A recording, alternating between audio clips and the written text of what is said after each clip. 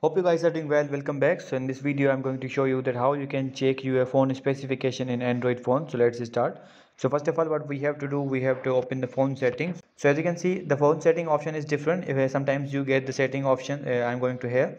Sometimes you getting the setting options here, and sometimes like here's the setting option. If you want to click on this, you can also do that.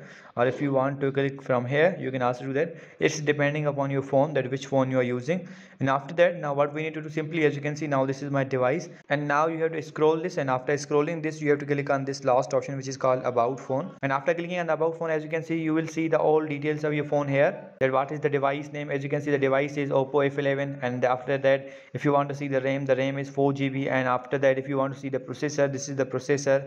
The total storage is 64 GB, and the available storage is around 12 GB. And after that, if you want to see any other kind of details, you can also do that, like the sim1, sim2, and the model number is also written here, CPH1911, and the RAM is, and the Android version is 11. You can see these all details. So in this way you can check your phone specification in Android phone. You just have to follow this app. You have to open the settings app, and after opening the settings app, you have to scroll down, and after scrolling down, you have to click on the about phone. And after clicking on the about phone, you will see your all details in the about phone section. So I hope you guys understand this video. So see you guys in the next video.